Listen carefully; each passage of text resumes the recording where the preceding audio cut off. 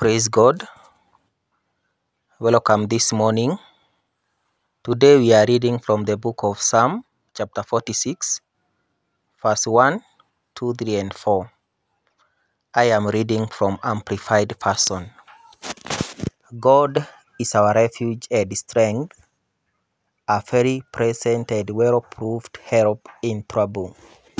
Therefore, we will not fear, though the earth should change, and though the mountains be shaken into the midst of the seas, though its water roar and foam, though the mountain tremble at its swelling and tumult, there is a river whose streams shall make glad the city of God, the holy place of the tabernacle of the Most High.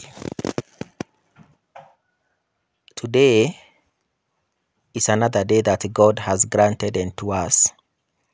And I want you to be encouraged by these words. I don't know where you are watching me, but I want to remind you that it is not by accident that you are hearing this video. Again, it is not by coincidence, but God had a purpose so that you can hear these words because you need to hear them. The Bible is saying that God is our refuge and strength, a very present and well-proved help in trouble. When you find yourself in a trouble, when you find yourself in a situation that you cannot be able to explain, the Bible is giving us an assurance that God is our refuge. That means that we can get help from Him. We can get refuge from Him, and also we can get strength from Him. Actually, here the Amplified Version is actually even explaining more that He is mighty and impenetrable to temptation. So you need to know that. I don't know what you are going through, but I want to remind you that God is your refuge and His strength, and it is the present help that you need now, a very present help.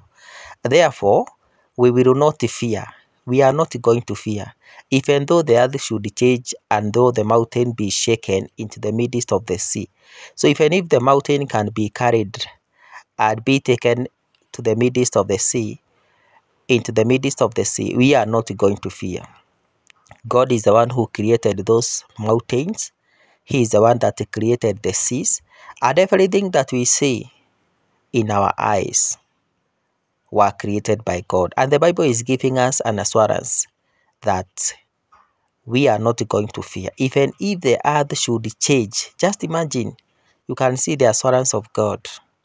Even though the water roar and foam, even though the mountain tremble at its swelling and tumult, there is a river whose streams shall make glad the city of God, the holy place of the tabernacle of the Most High. So I want you to know that these words are for you. Again, it is not by coincidence that you are listening to this message. I don't know what you are going through, but allow me to tell you that as per the revelation of the written word of God here in Psalms chapter 46, that trouble that you are going through, God is your strength, God is your refuge. He is a very present and well-proved help in time of trouble. So just be encouraged. Just be encouraged by those words, and may God bless you. Shalom. Shalom.